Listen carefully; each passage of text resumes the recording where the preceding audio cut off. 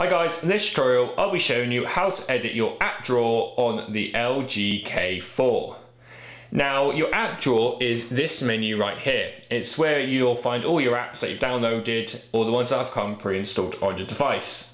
Now whenever a new app arrives, it'll obviously create an icon that needs to be accessed here. But you can edit this. You can edit the way it kind of functions and the layout. Press on the menu icon at the top right, and you'll now see some extra options.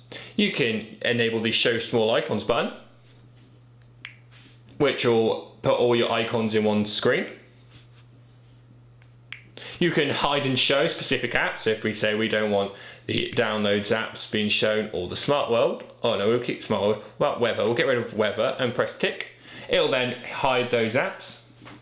And you can also view apps by different categories. So we say we want them shown by the name, and it'll just put them in automatic alphabetical order.